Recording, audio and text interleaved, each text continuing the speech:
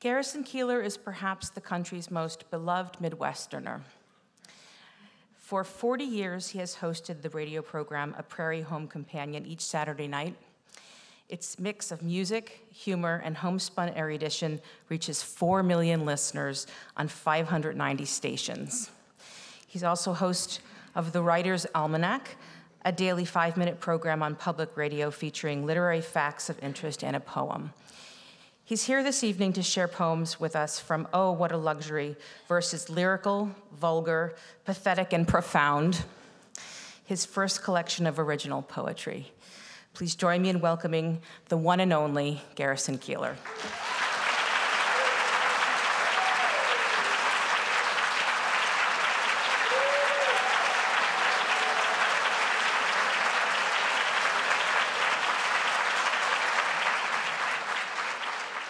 Thank you very much. Thank you. It's such a pleasure to be in your city. I mean, I would say that no matter what city I was in. But in your case, you know that it's true. You know that it's true.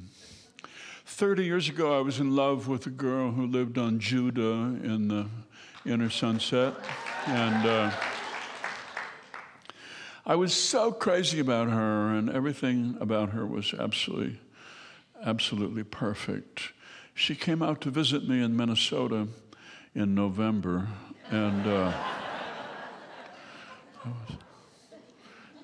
she realized that wasn't going to work. And I had already started A Prairie Home Companion. I was 10 years into it.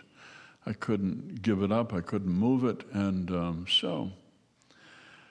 but when you've been in love in a city, every time you come back to the city, you feel the same feelings, even though there's no object of your love there anymore.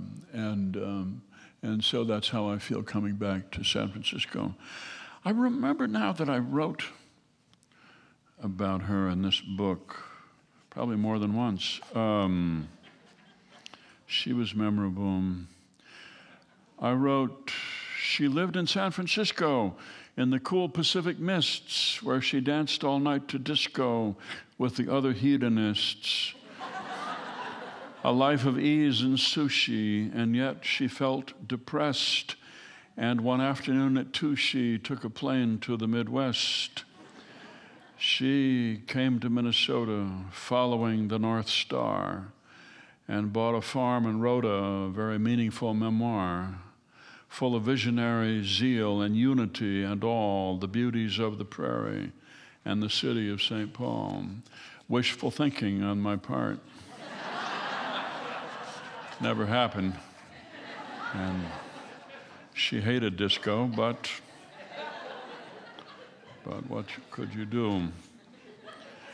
She always took me over to the park, and we walked around there. And I wrote this poem about it years later when I came back and did A Prairie Home Companion at the Opera House. A foggy January day in Golden Gate Park, blessed and beatific, 62 degrees under the eucalyptus trees beside the Pacific, the fragrance of cypress and Monterey pine, magnolia in bloom giving off magnolia perfume, and cherry blossoms and lotuses or lota, a teenage couple making out in a Chinese pagoda, who stop suddenly as Asian grannies walk in, talking high-speed Mandarin. An old man does Tai Chi by the sidewalk by Stowe Lake with rowboats lined up by the dock, turtles sitting on rocks in the sun, old ladies on a bench knitting, everyone. Strawberry Hill, a steep climb to a view of the city and its hills, and clouds like fields of white daffodils. A view that awakens the senses like a cosmic reveille, though you are breathing heavily. And you turn and see on the western horizon, could it be? It can't, but it is. Bison. Several of them grazing in a field, and beyond the setting sun, like a pink and orange vision of pure joy. No wonder people from Indiana, Ohio, North Dakota, and Illinois come here to awaken their old romance in a park of flowering plants under a Pacific sky. How could one not be in love, even if you're not sure with whom or why?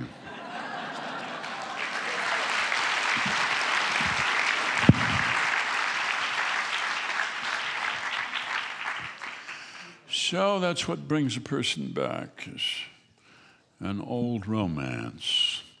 It's so sweet. And now I live on a street in St. Paul, Minnesota, a street of big old Victorian and pre-Victorian mansions, a lot of stone, a lot of brick, and then a few wooden houses like mine. It's a romantic old sort of Edwardian street. And every evening around sunset, you see young people from another neighborhood walking past our house, holding hands, clutching each other. Young people in their early 20s, couples in love.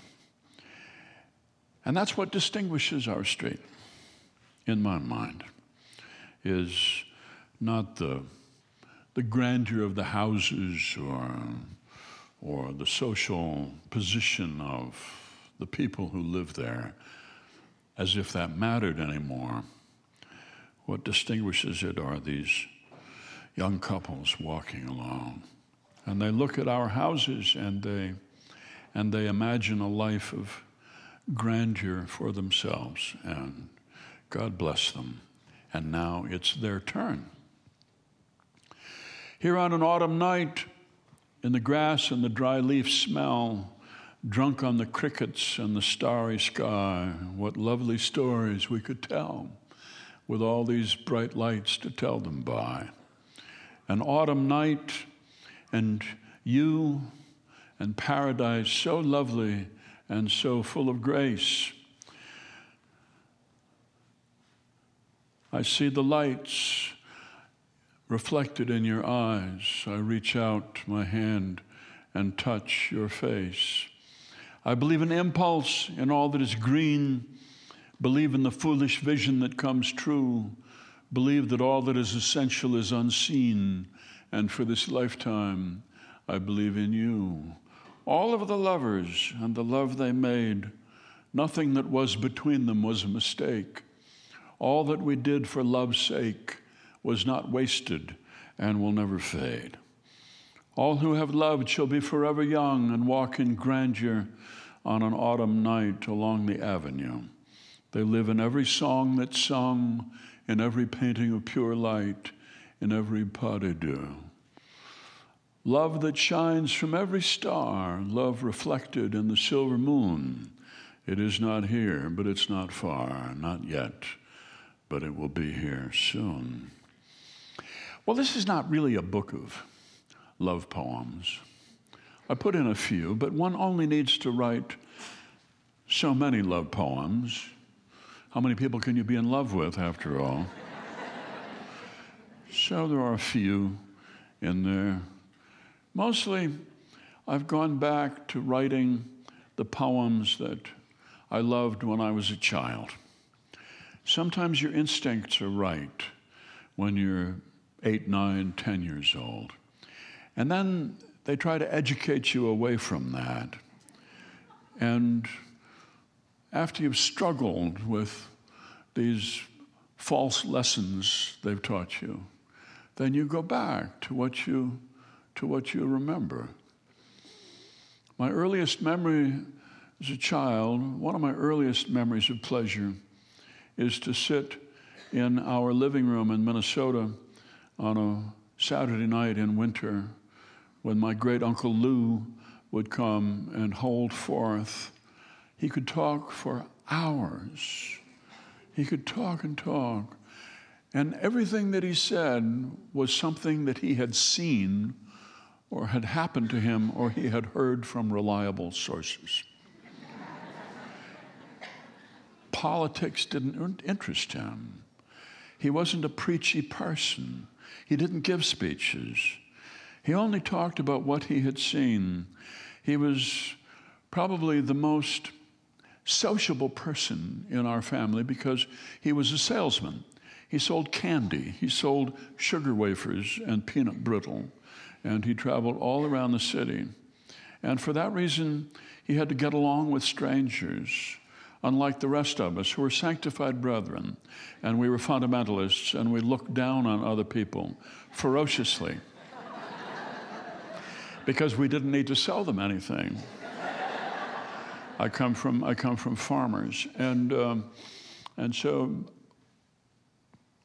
it was possible for us, you see, to have contempt for the pagans and the infidels and the unbelievers, and we did, until I was 18, and then I got loose from it. But all the time I was growing up, I loved limericks.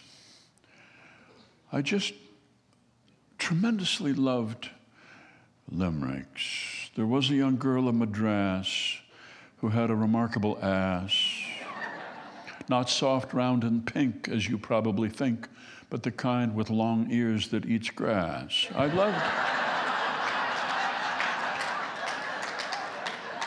I loved the rhythm of the limerick. And as children will, I loved absolute rules, things that were unbendable. You had to follow the rules of a limerick. You have 2 lines of 3 beats and 2 lines of 2 beats and 1 line of 3 beats, rhymed A, B, B, A. And that's a limerick. And you cannot add a skosh or a jot or a tittle or an iota. That's a limerick. I used to do avant-garde dance with a blowtorch, blue paint, and no pants, which some people guessed was genius and the rest left quickly when given the chance.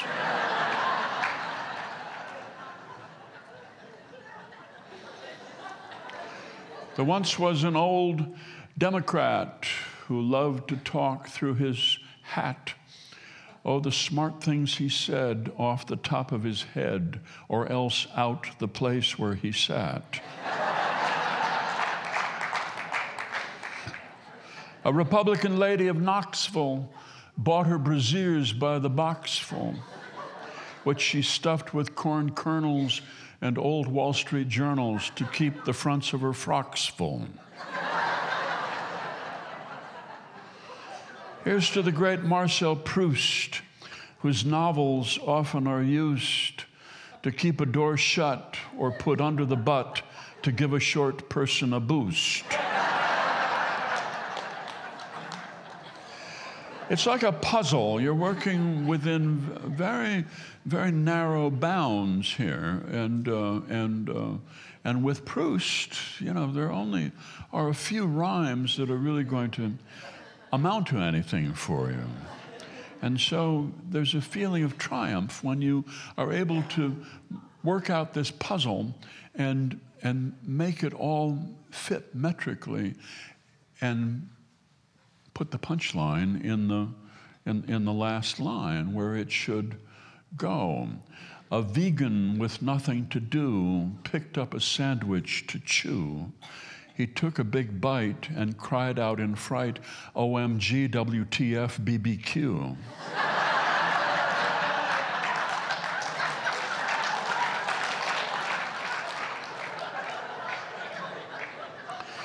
It's not a distinguished thing to be doing at the age of 70, and I'm not proud of it, but it's sort of, I've come full circle, you see. I mean, I tried. I had ambitions to be a serious poet when I was in college. I didn't much care for the serious poems that were thrust upon us in high school, J. Alfred Prufrock and man full of anxiety, whether to wear his trousers rolled or whether to eat a peach. And in the room, the women come and go talking of Michelangelo. It didn't appeal to me very much, but I wrote an adulatory term paper about it, as an English major is able to do, and Frost's poem I didn't much care for. It was the most famous poem in America, probably in the 20th century. Whose woods these are, I think I know. His house is in the village, though he will not see me stopping here to watch his woods fill up with snow. It just didn't make a lot of sense, stopping to watch snow fall. In Minnesota, no. You keep going when it's snowing. You don't hang out and watch snow as if, maybe in Florida you would, but not in Minnesota. And so the heroic last lines of this poem that were quoted by a whole generation of politicians, as something remarkable and heroic. The woods are lovely, dark, and deep, but I have promises to keep and miles to go before I sleep. Heroic, I don't know. Yeah. Why did you stop? And better get going. Wake up and smell the coffee. And the other famous poem, the most famous poem in America, made famous in this very city, thanks to the good offices of the San Francisco police, who arrested Ginsberg and Lawrence Ferlinghetti and put them on trial for obscenity, an enormous favor that was done to them that I'm afraid the San Francisco police are not about to bestow on any other poet. If you see anybody coming in through the door, let me know, and I've got poems I could recite here, but just don't see it's going to happen again. I've seen the best minds of my generation destroyed by madness. Well, I hadn't seen the best minds of my generation destroyed by madness. Many of them became engineers and designed useful things. I didn't follow that poem.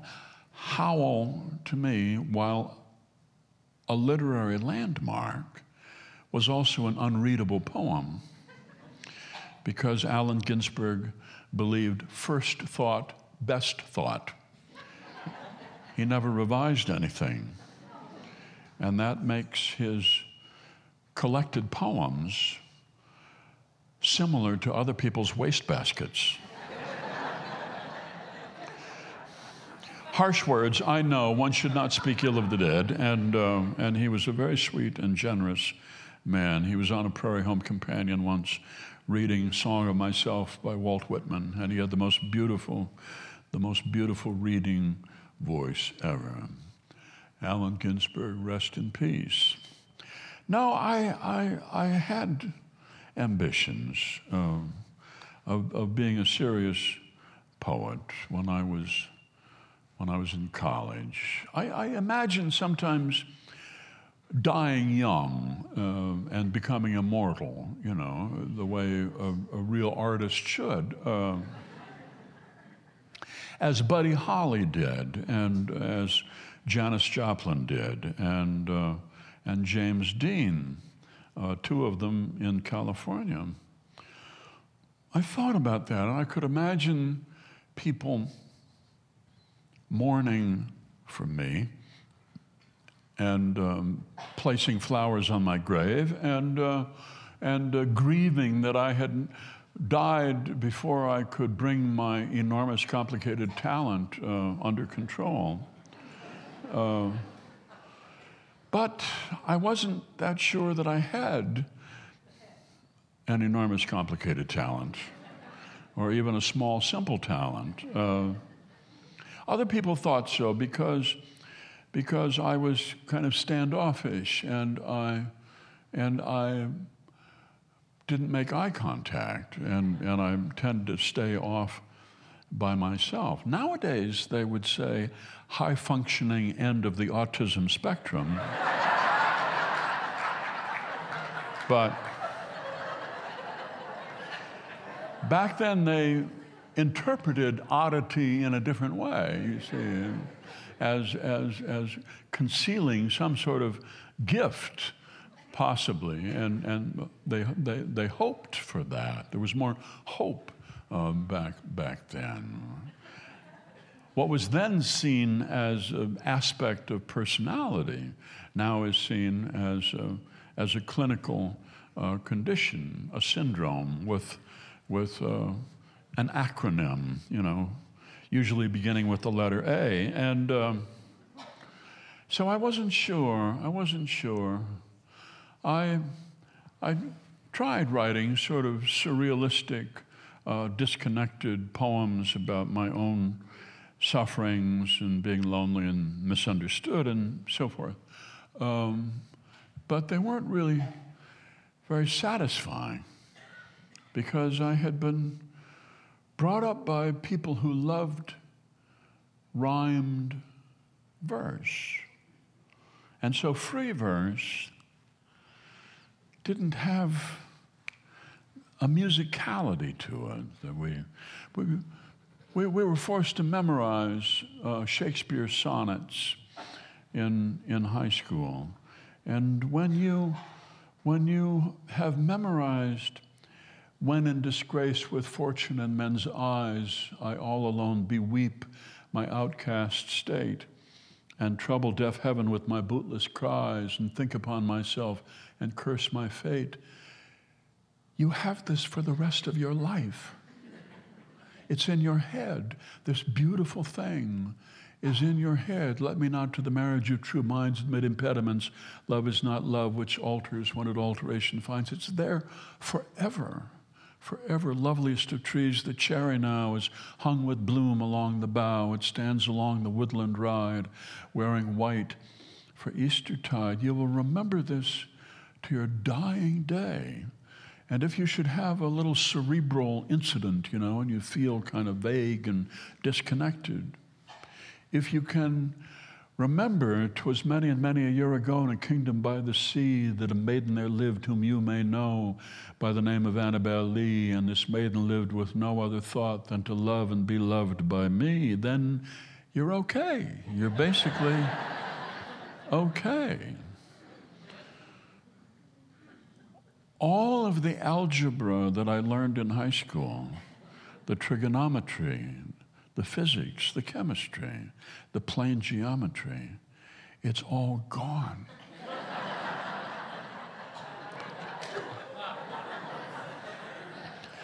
There isn't any of it left. A person can live a pleasant adult life in America without mathematics. The history that they taught me was, in large part wrong, so that doesn't matter, but almost all of it is gone,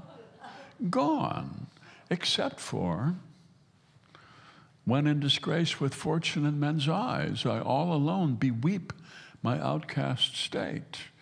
A very lovely poem to know in all sorts of situations. I had these ambitions when I went off to college,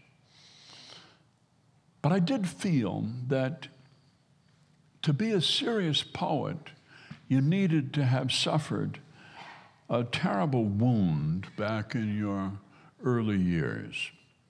The model for this was John Barrowman, who was a brilliant professor at the University of Minnesota when I was there, and who was widely admired and even more widely feared by us undergraduates with literary aspirations. John Barrowman was a man who often gave public readings of his dream songs at the university. And when he did, he stood behind a lectern and he leaned heavily on it and sometimes looked as if he might fall off to one side. He was 2 sheets to the wind. He was a teacher in an English department that was the most alcoholic in America, and proud of it, and a chain smoker, as all of us were. It was a requirement if you were a serious writer or had ambitions that you smoked at least 2, maybe 3 or 4 packs of unfiltered cigarettes every single day. And you were never seen playing games or taking physical exercise. It just was not done. And you learned how to consume enormous amounts of liquor. So there he was at the lectern, his voice, his speech slurred and muttering non sequiturs to left and right as he read his poems. And we all knew his story, his tragedy. When he was 12 years old, his father had committed suicide with a shotgun in the yard of the family home under the boy's bedroom, whereupon the boy's mother married the man she had been having an affair with, which was one of the factors in the suicide. So there was his wound, and here he was, and his genius and his disability seemed entwined together, inseparable. You could not possibly imagine putting this man through therapy. Therapy would have destroyed his genius. We believed that. We believed that. It was all tied together. He came at the end of a whole generation of deeply, profoundly alcoholic American writers. And so there it was, a model for the rest of us. Well, I didn't have a tragedy like that in my childhood. My people were sanctified brethren, big deal. They were a little bit repressive, but I was used to it. You know, there was no dancing, there were no movies, no gambling, and so forth. But they were very gentle people. My parents were deeply, deeply in love with each other, and had been ever since my father borrowed his brother Bob's Model T, and he and my mother, 2 young unmarried people, went out and proceeded to become parents.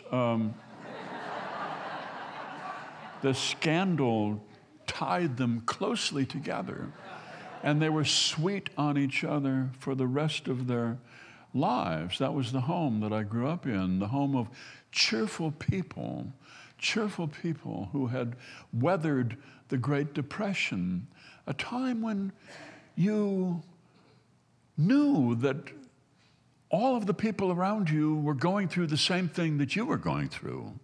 And so you didn't elaborate on your troubles. You didn't talk about them. You know what I mean? You didn't, talk about how you were short on money, or you were worried about how you'd make the rent next month, because everybody else was in the same boat.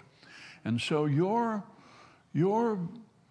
role in the kitchen there, where everybody came and gathered around an oilcloth table, and you sat and you drank coffee late at night, weak coffee, and you talked, you told stories. Your role was to be amusing and to be cheerful. My people believed in cheerfulness. Their theology was dark and miserable, but they themselves believed in cheerfulness. And so I, without meaning to, fell into my parents' philosophy of life. I resisted it, but at the same time, it was baked into me from the time I was a child.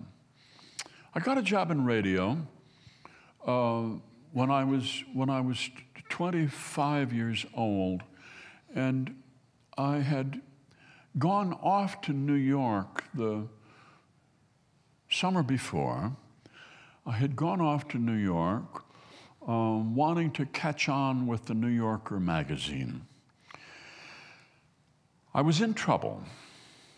I was 25. I had a job that I despised, and I was also engaged to be married to a young woman who was much more excited about it than I was.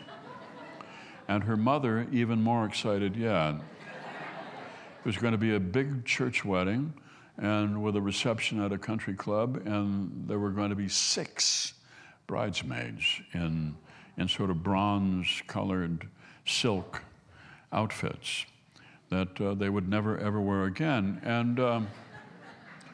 And I felt the closer we got towards fall, on into June, July, I felt that this was a terrible mistake. But I did not know how to disappoint her mother.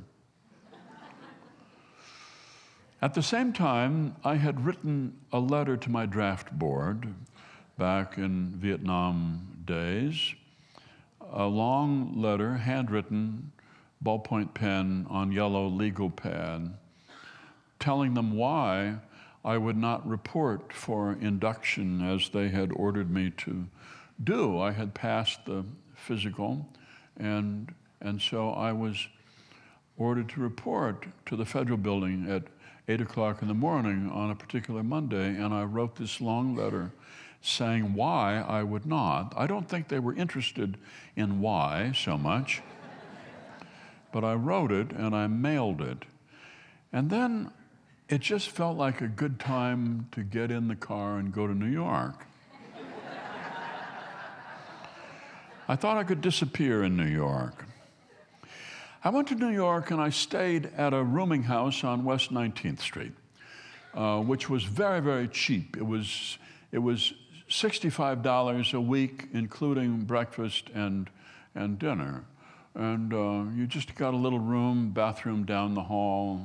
I had a room in the basement, a barred window looked out onto the street, a lot going on out there. Interesting for a Minnesota boy. I wrote it all up, notes, trying to write something about street life that would interest the New Yorker magazine. I knew a guy in New York named Irwin who was a photographer by day, a taxi driver by night, lived with his wife, 2 infant daughters, 4th floor walk-up, East Village. I went over there a couple of times. They lived in such squalor, such poverty, that I just couldn't imagine living like that. Plus which, he was doing a lot of dope. He was doing LSD.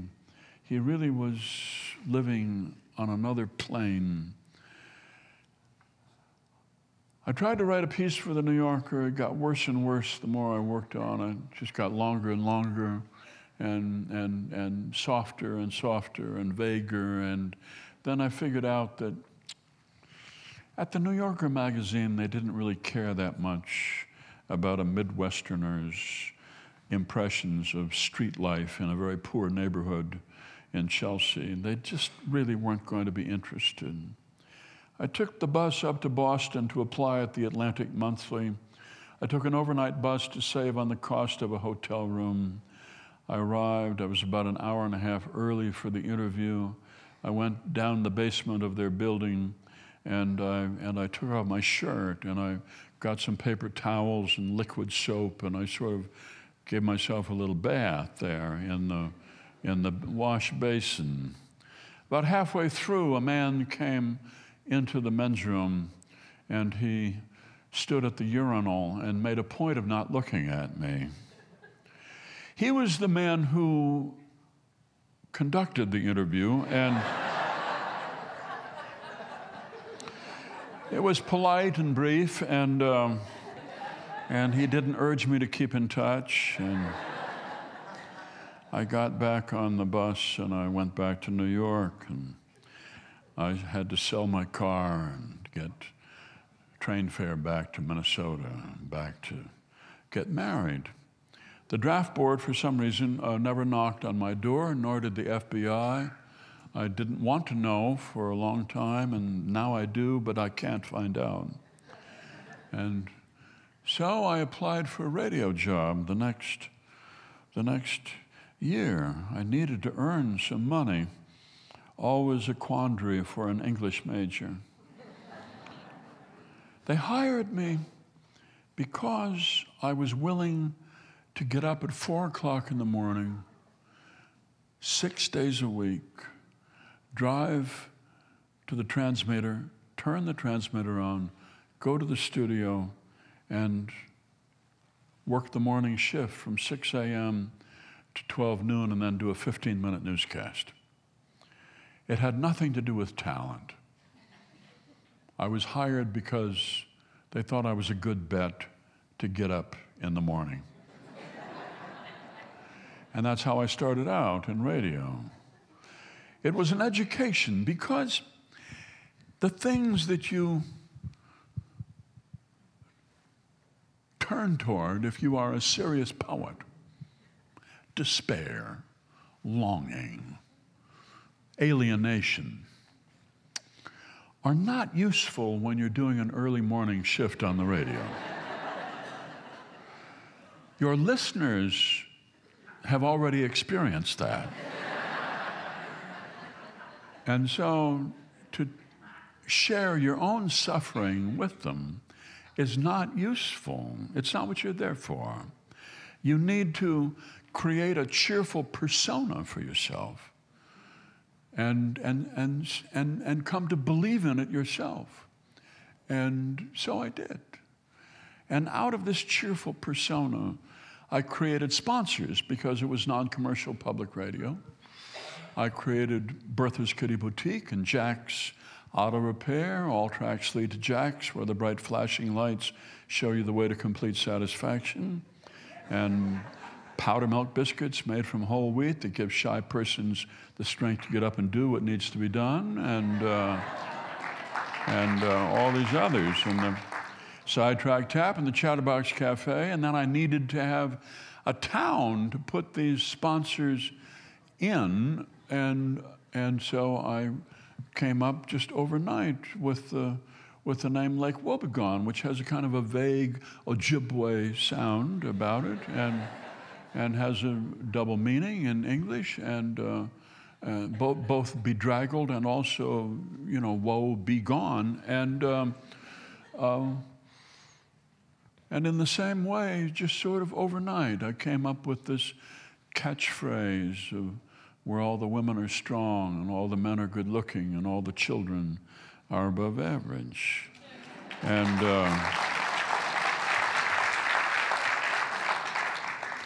just trying to amuse people on winter mornings in Minnesota. Necessity, the mother of invention. You come up with something that, though you don't know it at the time, is going to be your magnum opus, and not the trilogy you were sort of planning to write about life on the barren plains. Isn't that interesting? It's so interesting to come to this age, to the scriptural allotment, and to be able to look back and to see your life and to see where it took a certain turn. It's just downright amazing to me sometimes to look back and to remember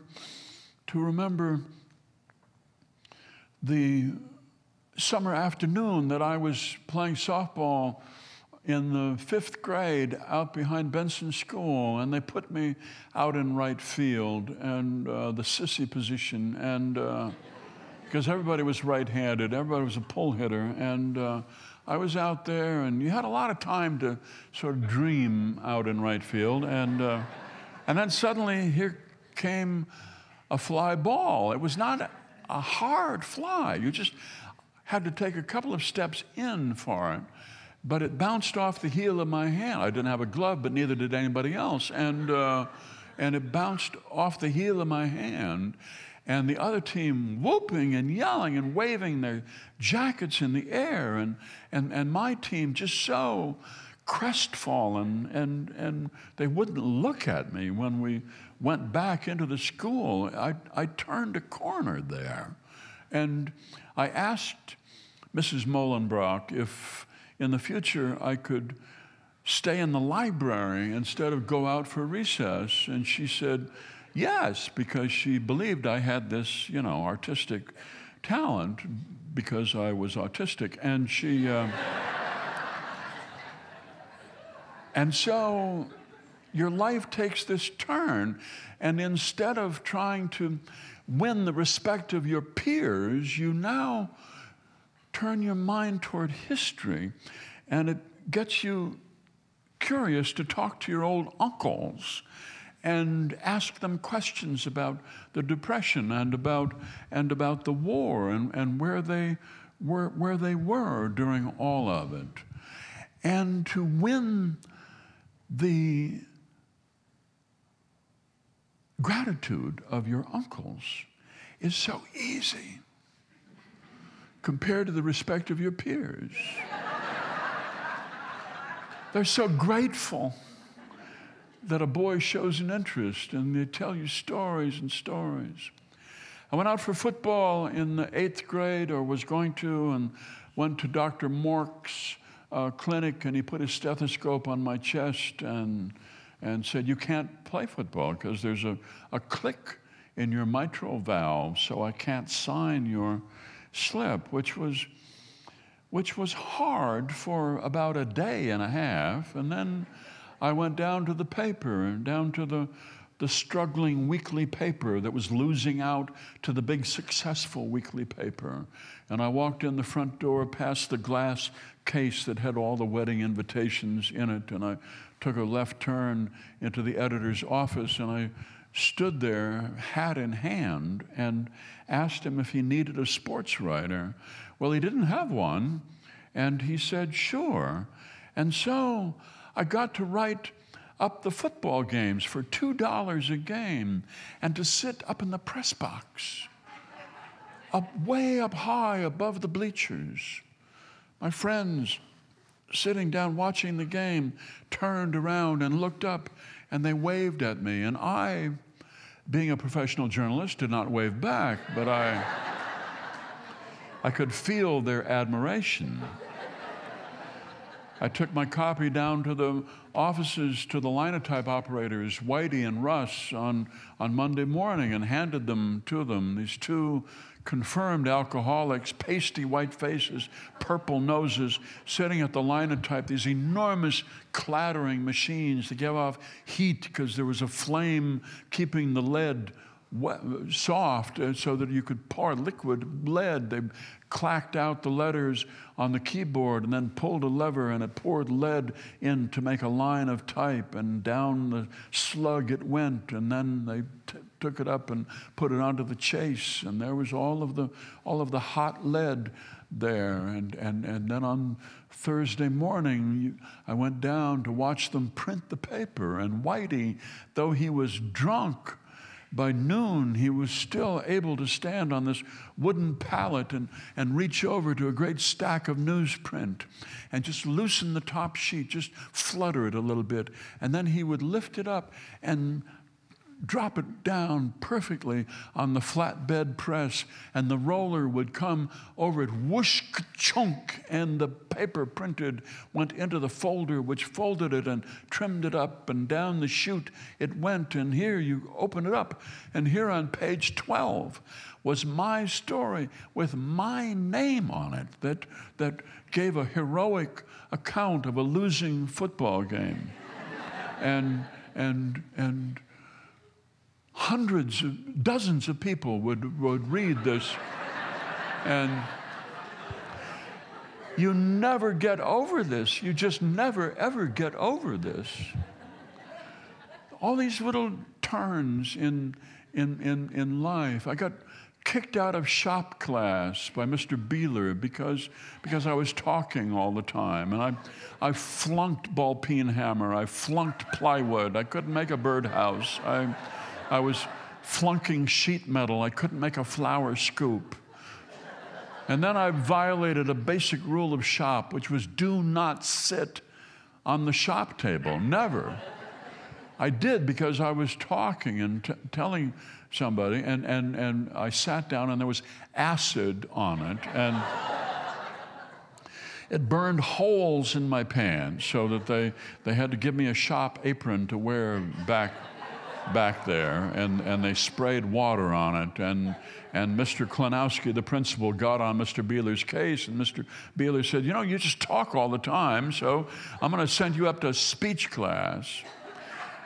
And from the shop class with all the lathes and all the dangerous equipment, I went up to the second floor and into Miss Lavona Pearson's speech class, where you stood on a stage and you looked out and you gave your impromptu speech, as I'm doing right now, and you, except in bright light, and you did not look in the eyes of your classmates because they were crossing their eyes. They were pulling invisible skeins of snot out of their noses. They were doing everything they could to make you laugh.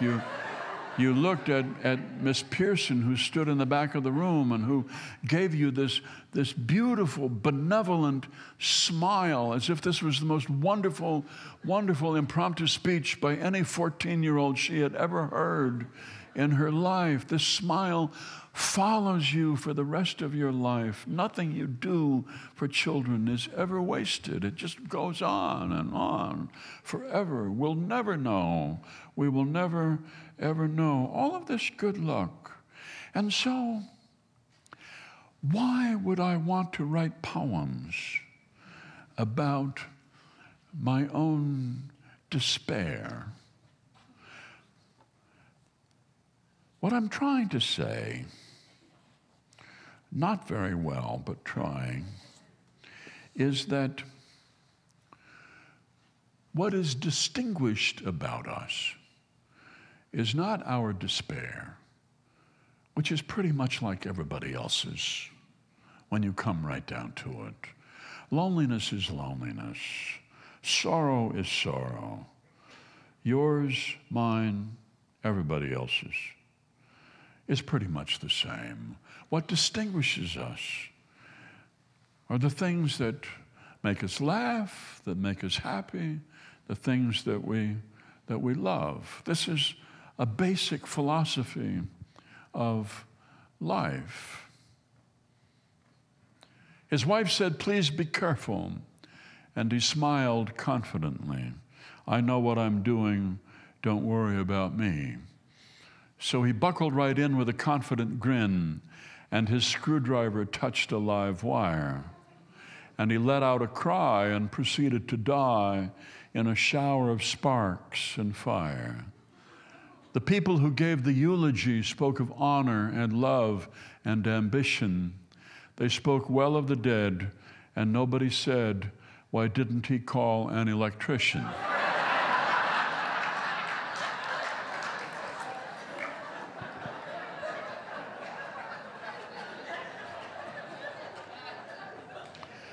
Oh, what a luxury it'd be, what pleasure, oh, what perfect bliss, how ordinary and yet chic, to pee, to piss, to take a leak. To feel your bladder just go free and open like the mighty Miss, and all your cares go down the creek. To pee, to piss, to take a leak. For gentlemen of great physique who can hold water for 1 week. For ladies who 1/4 cup of tea can fill completely up. For folks in urinalysis, for little kids just learning this, for Viennese or Swiss or Greek, for everyone, it's pretty great to urinate.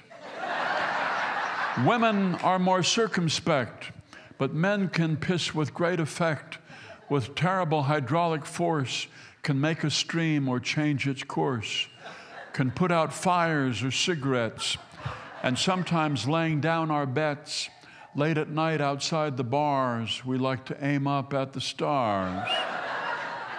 Yes, for men it's much more grand. Women sit or squat, we stand and hold the fellow in our hand and proudly watch the golden arc, adjust the range and make our mark on stones and posts for rival men to smell and not come back again.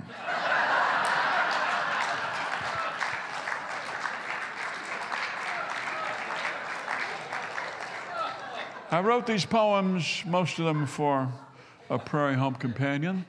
I don't think anybody in public radio had done a poem about the beauty of urination before, and so one does what one can to sort of broaden, broaden the medium that you are in. To people raised in a railroad shack, it is known as your butt crack. To people who are more verbally deft, it is known as the gluteal cleft. Either way, it's at the bottom of your back between the one on the right and the one on the left. Some ladies' swimwear of slender heft displays freely the gluteal cleft. On this matter, my mind is shut. Don't go around showing off your butt. Please desist, at least until I am deceased. Your gluteal cleft, I must insist, should be seen by your dermatologist when treating a rash or cyst, and nobody else. No daughter of mine wears thongs. That's the bottom line.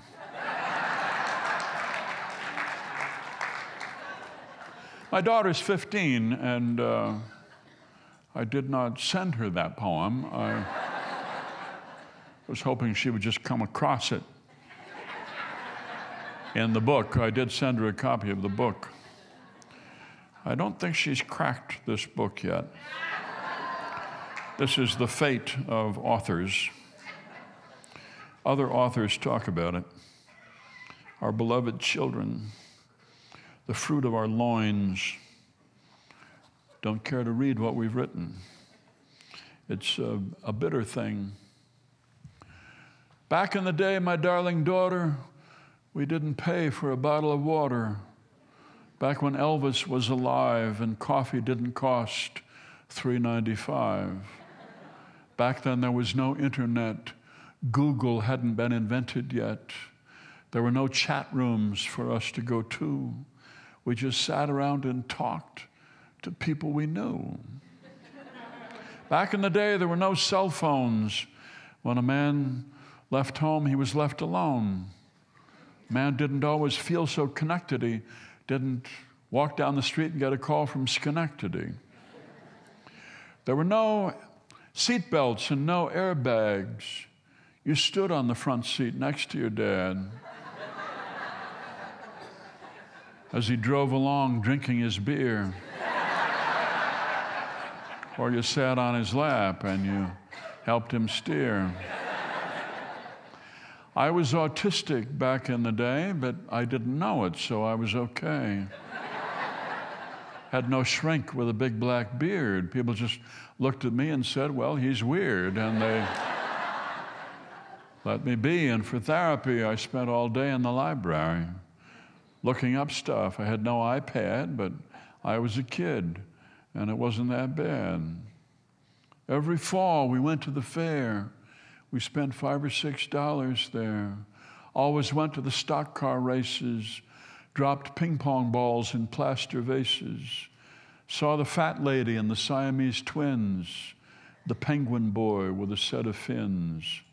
I looked at my dad, and deep in my soul, I couldn't believe I would ever be that old. I'm not nostalgic, my darling dear. I am very happy to be here. I just thought that you ought to know what it was like in the long, long ago.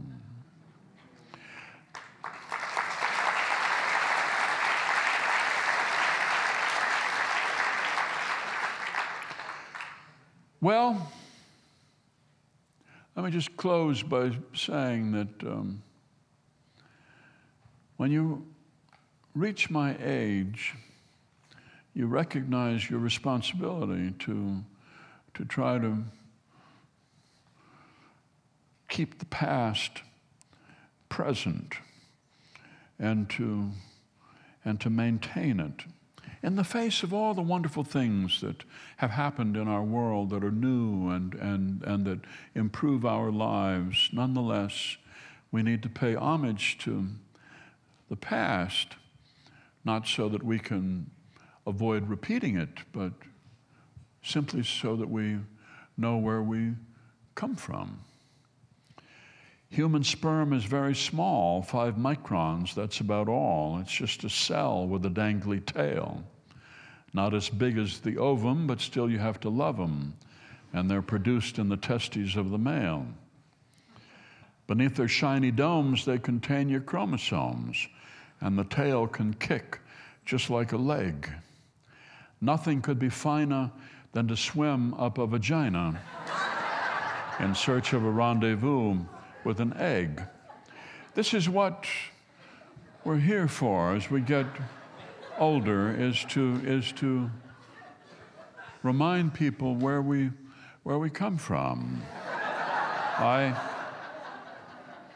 When I was a boy, I used to go to parades in Minnesota, and there was a man named Albert Wolson who was in the parade every year. Every summer, he would go by in a convertible as he got smaller and smaller and smaller in the back seat.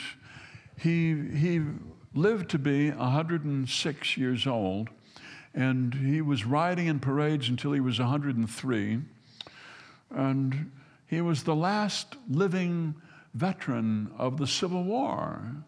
There he was in that car going slowly down the street. Of course, he was a living survivor. A dead survivor would not have been carried out in public, but there he was, a sort of cadaverous-looking man with this tiny, tiny hand, looked like the hand of an Egyptian mummy there, being carried past. A drummer boy in the 1st Minnesota Regiment. He'd been there at Gettysburg. He had seen Abraham Lincoln marching. He had marched down Pennsylvania Avenue when the Capitol was still being built. The dome marched down, and the president sat in review of the troops. This man in this car in front of us had seen Abraham Lincoln. That's not a story.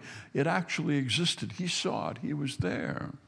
And now I'm sort of the Albert Wolson of our time, and getting more and more so.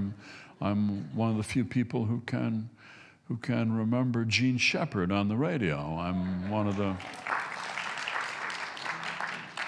Well, I've got some competition, but I'm one of the few people who followed Gene Shepard onto the radio.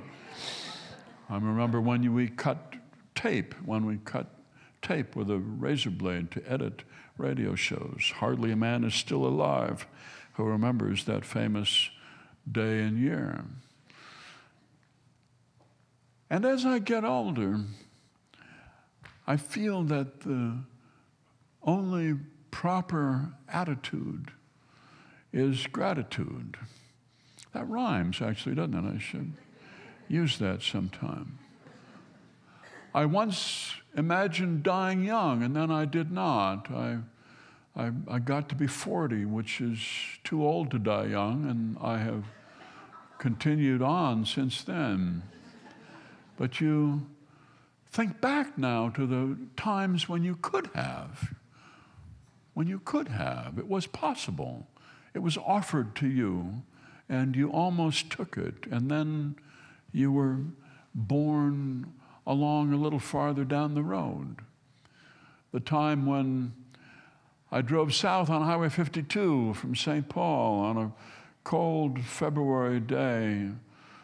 Snow was falling. There was a blizzard going on. There was a storm warning out, a storm alert out, and no driving, no unnecessary driving, they said on the radio, that morning, which of course is a call to arms for a Minnesota man. It requires that you get your car keys and you shovel out your car. Who's unnecessary driving? Me? No.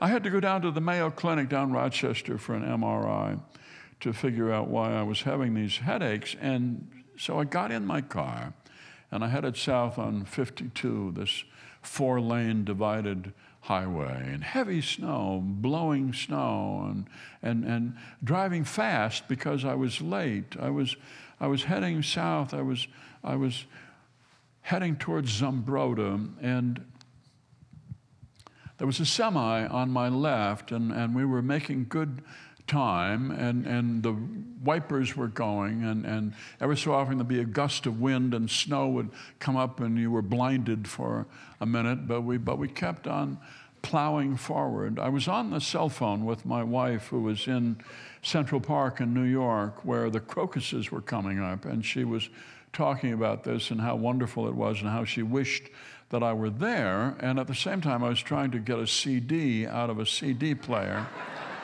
And I was trying to manage a cup of coffee, and so I was kind of steering with my knees, and we came over a hill, and the wind was blowing snow across the corn stubble, and there was a drift there, and we came over it into the drift, and the snow just billowed up around us, this brilliant, white, blinding cloud of snow. It was like the rapture or something, and we drove into it, and I heard a long honk, and when we got out of this blinding snow, I was in the left lane and he was in the right lane.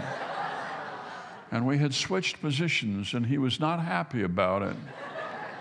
He gave me another honk. It was kind of a chastening moment. I reached up and I fastened my seatbelt, and we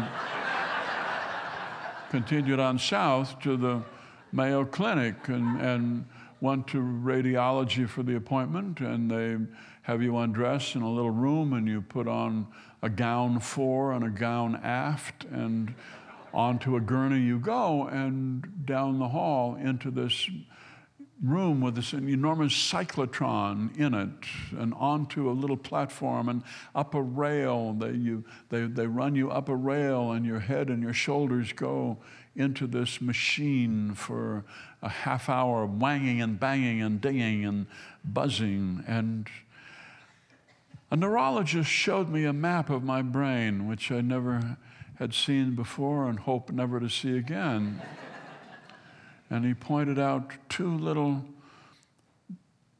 spots, and that, he said, was where you suffered 2 small strokes, and 2 blood clots came pumping up out of your atrium and there into your brain. And if they had landed just a millimeter up there, you would have major verbal and gross motor problems right now. You probably would not be walking. So there's the margin of grace, that little millimeter. Instead of hitting a populated area, they landed in sort of the North Dakota of the brain, and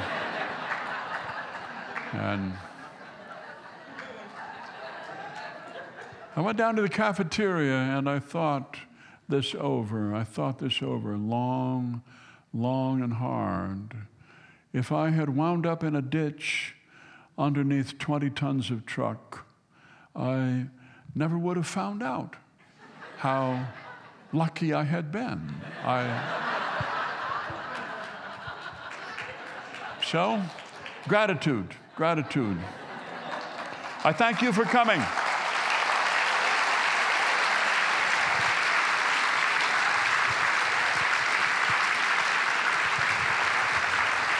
So then, thank you. Thank you very much.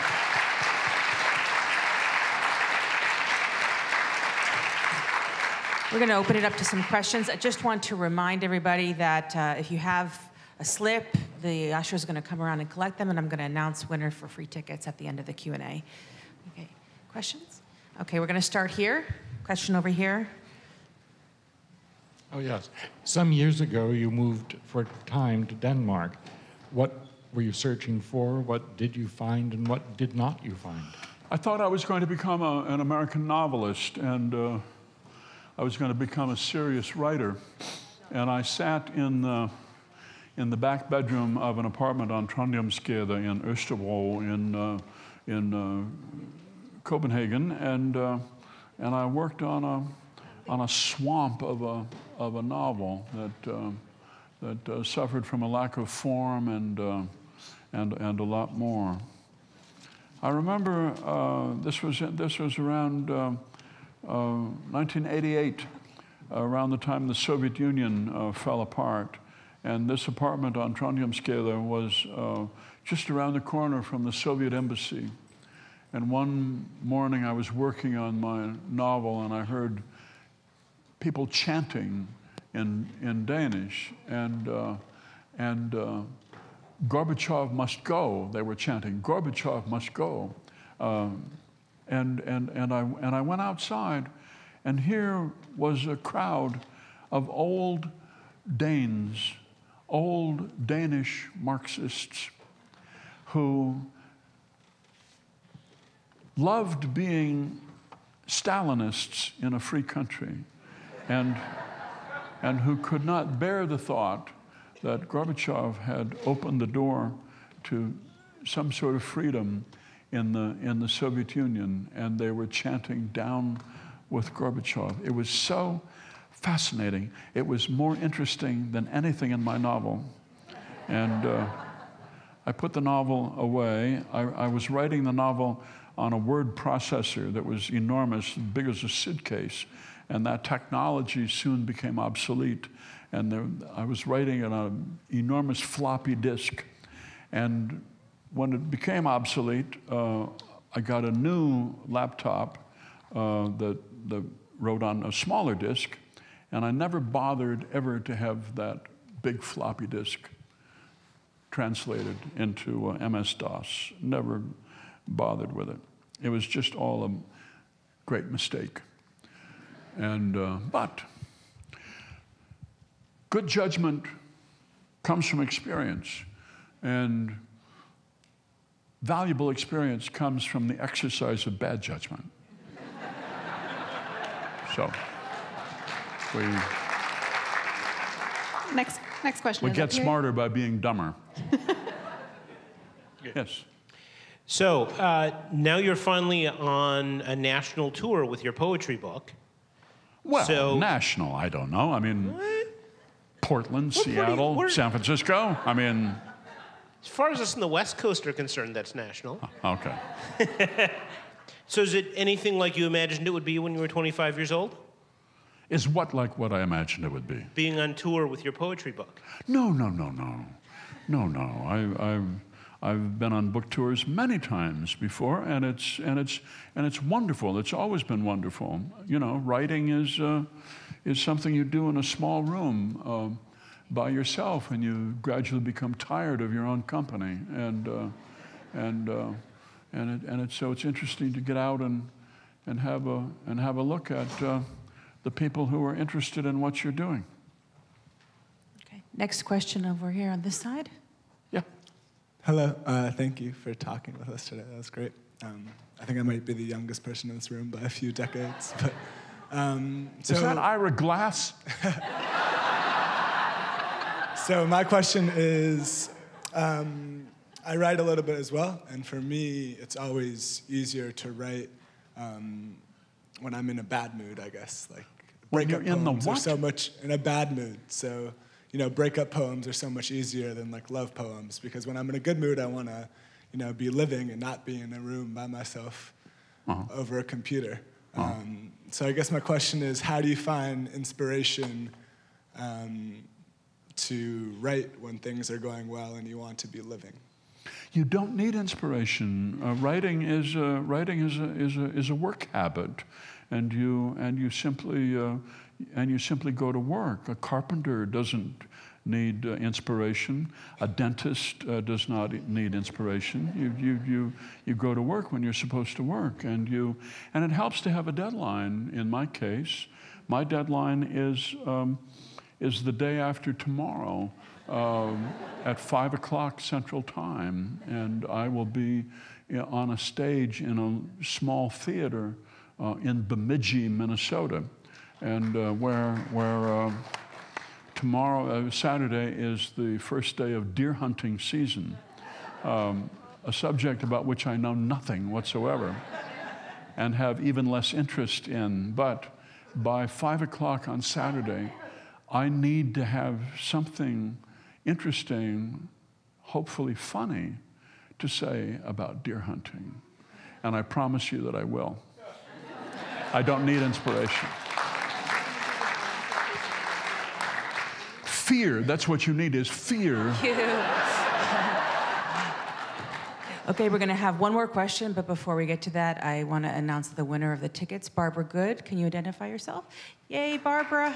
Come see me during the book signing. I'll be at the table. Barbara Bush is here? Barbara Good.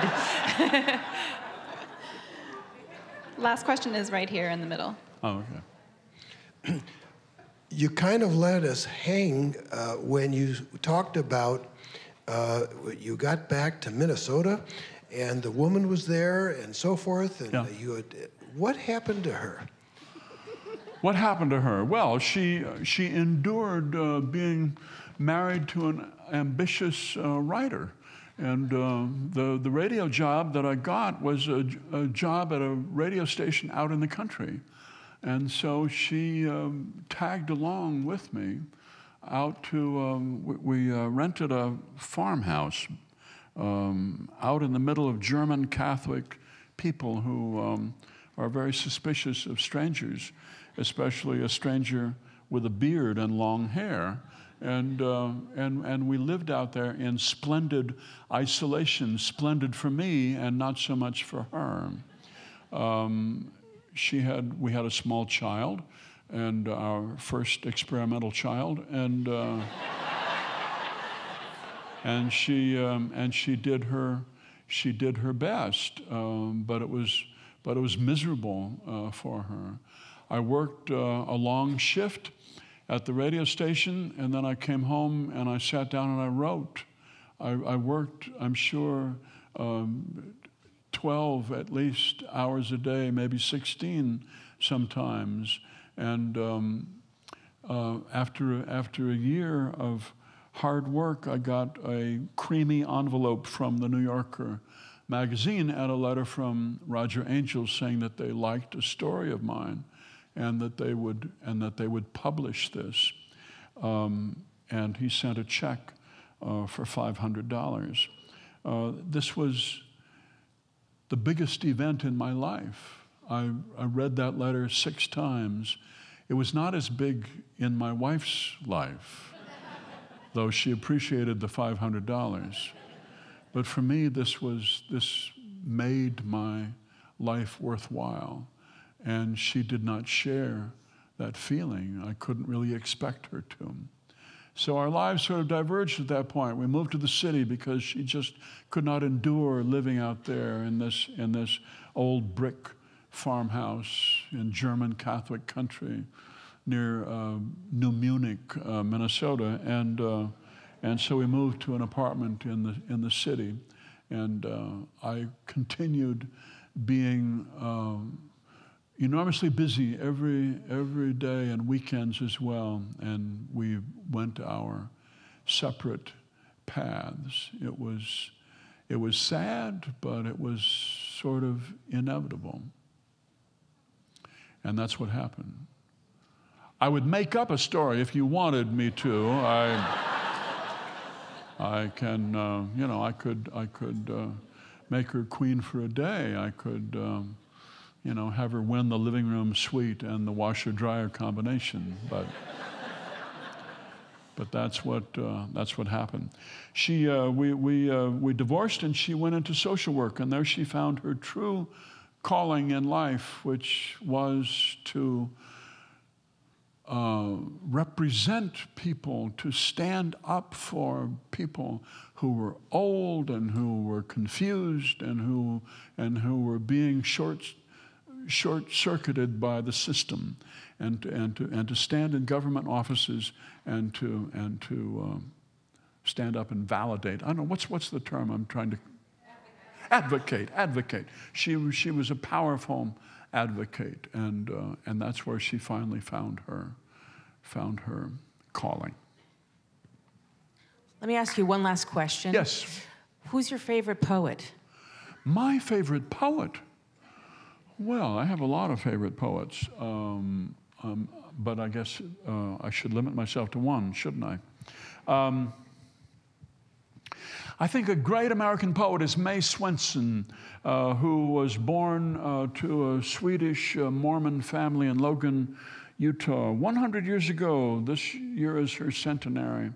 She was the oldest child in a large family. She worked very, very hard helping her mother and father. She was a loyal, dutiful daughter, but when she was in her early 20s, she picked up and she moved to New York City, and she lived in Greenwich Village so that she could write poetry, and also so that she could exercise her own sense of herself, which I think when she moved there, she understood included the fact that she preferred women to men. And so she lived a free life in straitened circumstances in Greenwich Village, working as a secretary.